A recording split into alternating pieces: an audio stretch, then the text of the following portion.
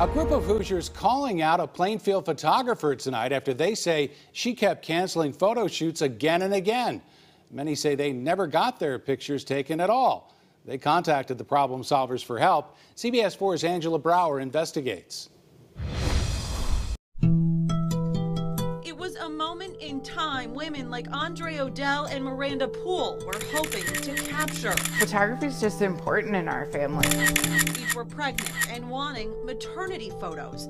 They felt lucky when they found deals online. I kind of looked around on Facebook and found H. Cole Photography. Andre purchased a package and paid $400 up front for 6 photo shoots. So I have several like this. Maternity pictures. This was right after she was delivered. Newborn, 3-month photos, 6-month, 9-month, and a 1-year cake smash session. We set an appointment for like sometime in early June. It was listed for like $199. Miranda shelled out $200 and said she picked 3 of those sessions.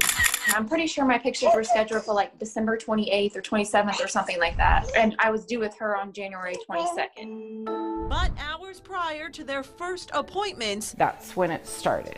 Both Andre and Miranda said their photographer canceled and kept canceling for weeks on end. These are literally all I have. I got overbooked and overwhelmed, and we had a lot of things happen in our life suddenly, traumatically. The photographer swears she refunded everyone who didn't get their photos. Documents show that was true for Andre and Miranda. You know, I've told them I'm so sorry. I will do anything to make this right for you. Ask for some referrals. Professional photographers warn anyone can become a photographer, and they don't need a license to do it. There are a lot of good photographers who make outstanding images, but they're pretty lousy business people. If you're shopping for a photographer, there are things you'll want to look for. 1, a website instead of just social media. 2, referrals that you can speak with directly. Last but not least, a contract that lays out the expectations and repercussions if those aren't fulfilled. Make sure that you know what you're signing up for. I asked Professor Steve Raymer whether $400 for 6 different photo sessions was a good value. He said price among photographers vary. For some, if they're just getting into the business, it might make sense.